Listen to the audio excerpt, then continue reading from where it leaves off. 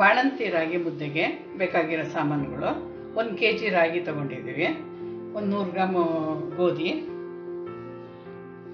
150 ಗ್ರಾಮ್ನಷ್ಟು soya bean, 100 gram ಮೆಂತ್ಯ ತಗೊಂಡಿದ್ದೀವಿ.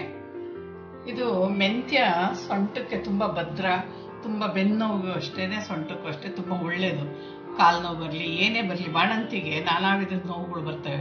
ಈ ಮೆಂತ್ಯ ನಾವು ಉಪಯೋಗಿಸೋದ್ರಿಂದ ತುಂಬ ಒಳ್ಳೆಯದು. ಇವಾಗ ನಾವು ದೋಸೆ ಮಾಡಿದ್ರೆ ಏನಾದರೂ ಮಾಡಿದ್ರೆ 1 ಸ್ಪೂನ್ವರೆಗೂ ಬಳಸ್ಬೋದು ಅಷ್ಟೇ.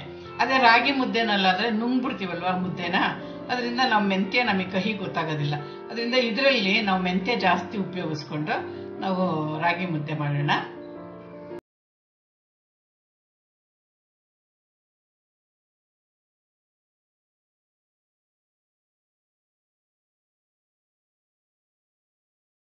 ಎಲ್ಲ ಸೇರಿಸಿ ಮಿಷಿನ್ಗೆ ಹಾಕ್ಸ್ಕೊಂಬರೋಣ. ಮೆಂತ್ಯ ಹಾಕ್ತಾ ಇದ್ದೀನಿ, ಸೋಯಾಬೀನ್ ಹಾಕ್ತೀನಿ, ಗೋಧಿ ಹಾಕ್ತೀನಿ. ಇವಾಗ ರಾಗಿನೂ ಹಾಕೋಣ. ಇದನ್ನೆಲ್ಲ ಬೆರೆಸಿ ಮಿಷಿನ್ಗೆ ಹಾಕಿಸ್ಕೊಂಬರೋಣ. ಮಿಷಿನ್ಗೆ ಹಾಕಿಸ್ಕೊಂಬಂದು ಜರಡಿ ಮಾಡಿ ಒಂದು ಬಾಕ್ಸಲ್ಲಿ ತುಂಬಿಟ್ಕೊಂಡ್ರೆ ನಮಗೆ ಬೇಕಾದಾಗ ರಾಗಿ ಮುದ್ದೆ ಮಾಡೋದಕ್ಕೆ ಇದನ್ನ ಜಲ್ಸಿಟ್ಕೊಂಡಿದ್ದೀವಿ. ಇವಾಗ ಮುದ್ದೆ ಹೆಂಗ್ ಮಾಡೋದು ಅಂತ ತೋರಿಸ್ಕೊಡ್ತೀನಿ. ಈಗ 1 ಅಳತೆ ಹಿಟ್ಟು ತಗೊಳ್ಳಿ, 1 ಅಳತೆ ತಗೊಂಡಿದ್ದೀನಿ.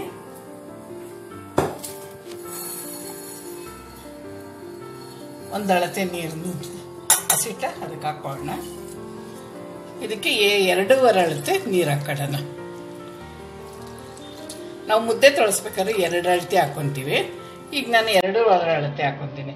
ಯಾಕೆಂದ್ರೆ ಬಾಣಂತಿಗೆ ಸ್ವಲ್ಪ ಮೆದುವಾಗಿ ತೆಳ್ಳಗಿರ್ಬೇಕು. ತುಂಬ ಗಟ್ಟಿ ಮಾಡಿದ್ರೆ ಬಾಣಂತಿಗೆ ಮಗುಗೆ ಹೊಟ್ಟೆ ನೋವು ಬರುತ್ತೆ.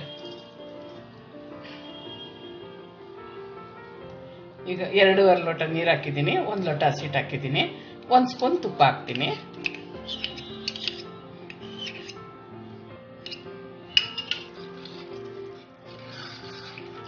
ಇದನ್ನ ಚೆನ್ನಾಗಿ ಹಸಿಟ್ಟೆಲ್ಲ ಕದ್ರೋಗಂಗೆ ಕದ್ರಕೊಳ್ಳೋಣ.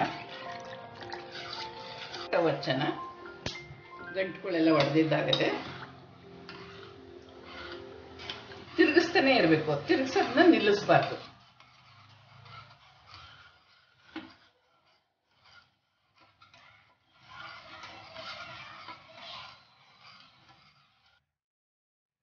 ನಾನು ನಿಮಗೆ ಬೇರೆ ತರ ತೋರಿಸ್ತಾ ಇರೋದು ಮುದ್ದೆನ ಮಾಡೋದನ್ನ. ತಿರುಗಿಸ್ತಾನೆ ಇರಬೇಕು. ಹಸಿಟ್ಟು ಕನ್ಗಿದೆ. ಇವಾಗ ನೀರು ಹಸಿ ನೀರು ತಣ್ಣೀರು ಹಾಕಿರೋದು ನಾವು.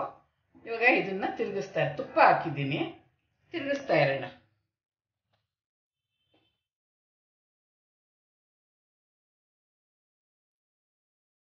ನೋಡ್ರಿ, ಇವಾಗ ಖಾರ ಹಾಕಲ್ಲ, ಏನು ಹಾಕಲ್ಲ, ತುಪ್ಪ 1 ಹಾಕಿರ್ತೀವಿ ಅಷ್ಟೇ ನಾವು.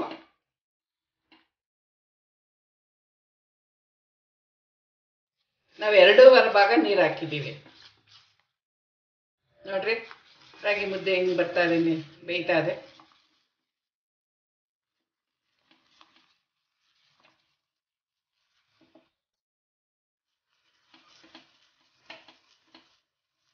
ನಿಧಾನವಾಗಿ ಬೇಯ್ತೀನಿ, ಸಣ್ಣಗೆ ನಿಮ್ಗೆ ಅರ್ಜೆಂಟಿಗೆ ತಿರುಗಿಸೋಕ್ಕಾಗಲಿಲ್ಲ ಅಂದ್ರೆ ಉರಿ ಸ್ವಲ್ಪ ಕಮ್ಮಿ ಮಾಡ್ಕೊಳ್ರಿ ಅಷ್ಟೇ. ನೋಡ್ರಿ, 1 ಗಂಟಿಲ್ದಂಗೆ ನಿಧಾನವಾಗಿ ಮೃದುವಾಗಿ ಬರ್ತಾ ಇದೆ ಮುದ್ದೆ.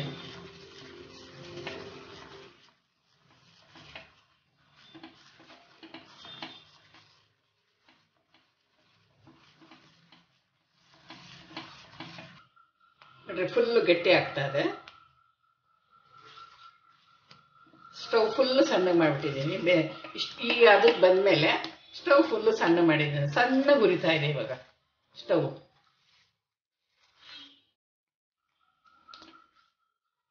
ಇವಾಗ ಏನು ಗಂಟಾಗಲ್ಲ, ಬೇಯೋದಕ್ಕೆ ಬಿಡೋಣ ಇವಾಗ ಸ್ವಲ್ಪ ಹೊತ್ತು. ರಾಗಿ ಮುದ್ದೆ ಸುತ್ತಲೂ ನೋಡ್ರಿ ಅರಗ್ ಬಿಡ್ತಾ ಇದೆ.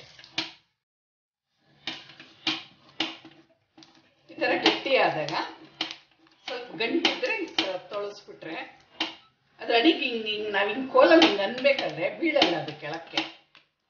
ಏನ್ ಭಯ ಬೀಳ್ಬೇಡ್ರಿ. ರಾಗಿ ಮುದ್ದೆ ಬೆಂದೈತೆ. ಈಗ ಇದು ಕೋಲ್ ತೆಗೆದ್ಬಿಟ್ಟು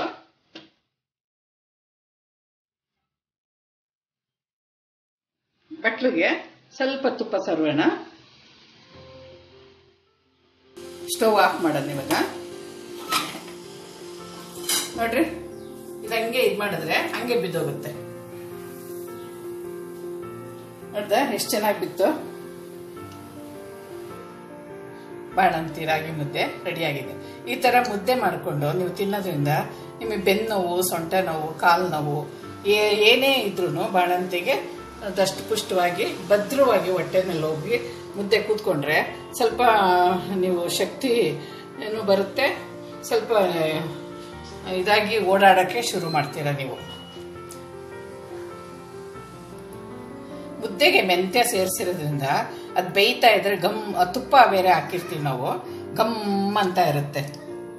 1 ಲೋಟ ರಾಗಿ ಹಿಟ್ಟಿಗೆ 1-2 ಲೋಟ ನೀರು ಹಾಕ್ಕೊಂಡ್ರೆ ನಿಮಗೆ 1 ಮುದ್ದೆ ರಾಗಿ ಮುದ್ದೆ ಕರೆಕ್ಟಾಗಿ ಬರುತ್ತೆ. ನಿಮಗೆ ವಿಡಿಯೋ ನೋಡಿದ್ದೀರಾ, ಲೈಕ್ ಮಾಡಿ, ಸಬ್ಸ್ಕ್ರೈಬ್ ಮಾಡಿರಿ. ನೀವು ಎಲ್ಲ ಸೋಷಿಯಲ್ ಮೀಡಿಯಾದಲ್ಲೂ ಇದ್ದೀನಿ, ಫಾಲೋ ಮಾಡಿರಿ. ನಿಮ್ಮ ಕಮೆಂಟ್ಗಾಗಿ ಕಾಯ್ತಾ ಇರ್ತೀನಿ.